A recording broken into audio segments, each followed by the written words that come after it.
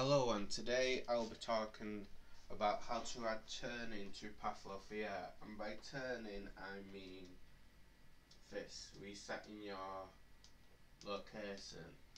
You can't have a snap turning, this is the site alternate method. So I'll get into it. So first things first, you want to open your menu, your dashboard, go into settings, control settings, go into Pavlov, and then you want to go into your controller bindings. So what you want to do, you want to go into official bindings. This is what you'll see. Select this and then edit bindings, and then you want to go to your menu button.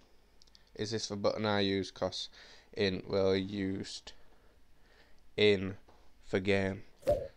So you just need to click it.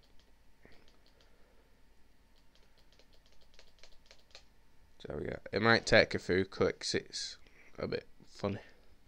Alright, so click on unused, click on button. This is important. Button first. And then click on reset rotation right. It needs to be right because it's your right controller.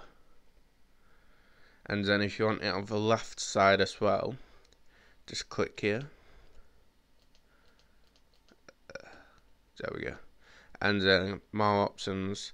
I have this set to reset rotation left, and then double click will get you to scoreboard, and that needs to be left. And then all you need to do is save, and then that's it.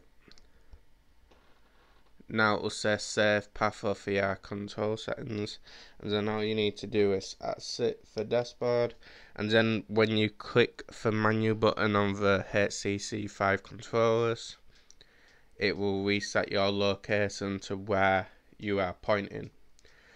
Just a heads up, in the Pavlov beta, they have added turning where you use the touchpad. If you're using Oculus or Index, it will be the same. You'll just have to set the button to a different one instead of menu. Hope this has helped. If you need additional help, just comment below.